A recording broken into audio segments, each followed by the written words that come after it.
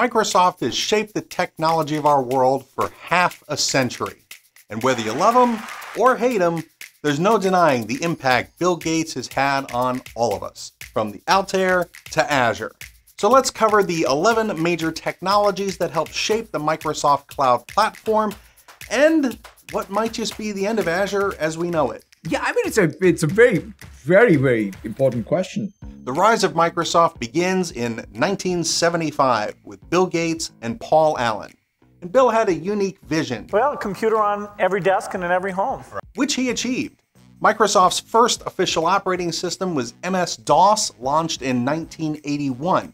And it set the stage for later innovations in both desktop and server environments, which would eventually become the Azure cloud-based operating system.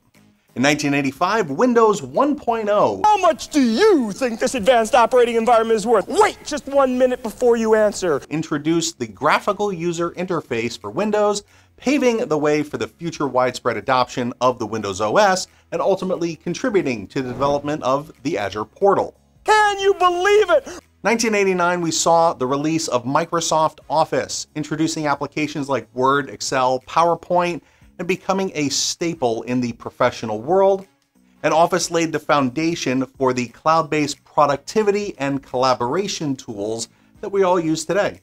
Now, to compete with Unix and Novell NetWare, Windows NT was released in 1993. It introduced built-in networking, which is the foundation of Azure's networking services like the virtual network. And that provides secure, reliable, and scalable connectivity for all of your cloud resources. Now, for this most critical of technologies, we actually have to go way back to the 1960s. IBM invented the Type 1 hypervisor, which is what allows a physical host server to run virtualized computers, or VMs, inside it. And that's all running on bare metal. And if we fast forward to 1997, another company called Connectix invented the Type 2 hypervisor, which was called Virtual PC. And that let you use your Windows computer as the host and run VMs inside Windows. And the hypervisor is one of the most key cloud technologies that we'll come back to in just a minute. In February 2000, Microsoft's centralized authentication and authorization system called Active Directory launched. Its principles of identity management became the standard for what we use and know today as Entra ID. And that ensures our secure identity and access management in the cloud for everybody. Now, in January 2000, Bill Gates stepped down as CEO of Microsoft and Steve Ballmer took the reins. And this is where we move into the fall of Microsoft. Now, Steve did have several major wins during his time, like Windows XP, which unified Microsoft's dual OS strategy into a single platform founded on the NT kernel, which both consumers and businesses loved. It had a lot of improved security features and enhanced user experiences that all laid the ground for the cloud. Along with that, the Xbox, Windows 7, and the purchase of Skype. But then there were also things like Windows Vista and the Zune and the Windows Phone. But his absolutely most greatest success of all was Microsoft launching into the cloud. Along with that, in 2002, we saw the launch of the .NET framework, where developers could create Windows apps that could use all of these new web services, and which became, of course, the cornerstone for cloud-based applications. Windows Server 2003 brought significant improvements into networking, security, performance, which formed the backbone for the Azure server infrastructure. 2003 was also the year that Microsoft purchased Connectix and Virtual PC. And now that they owned virtualization technology, Microsoft could develop a... well, let's have a pop quiz.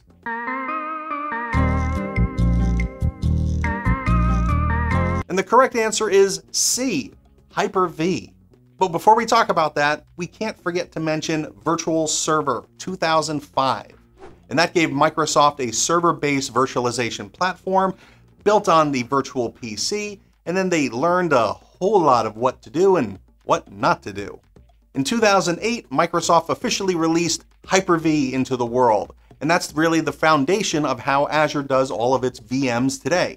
Now, Hyper-V was again a Type 1 hypervisor, which runs the VMs on the bare metal of the server. And that's true even when you use it inside Windows 11 today. Now, Hyper-V also introduced so many key features for Azure, like live migration, VM snapshots, scalability to use more of the host resources, the improved networking stack, and all of that is the basis for Azure Site Recovery, VM snapshots, VMs of all different kinds of sizes, Gen 2 VMs with security like UEFI support, trusted launch, and secure boot. Now we need to take a little tangent for a second because this is a good time to talk about the System Center suite. And that's the foundation for Microsoft's private clouds and, in a way, Azure. Starting with Virtual Machine Manager, which would run all of your Hyper-V servers and clusters together, and that taught Microsoft how to run things as a hyperscale cloud provider. Operations Manager, or SCOM, involved into the Azure Monitor and even uses the same agent. Orchestrator would automate workflows. That would be the basis for things like logic apps and functions, as well as infrastructure as code. Data Protection Manager is literally the origins of Azure Backup. Service Manager handles change control, service delivery, and that all became Azure DevOps.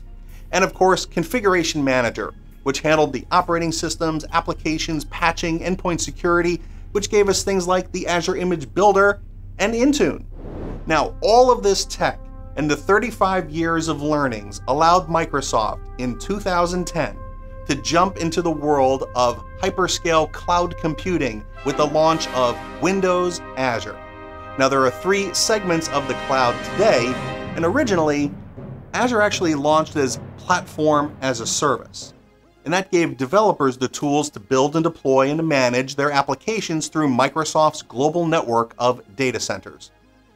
The first software as a service features were launched in June of 2011 with Office 365, which is the cloud-based version of the Office Productivity Suite, taking Word, Excel, PowerPoint, Outlook to anyone, anywhere with an internet connection.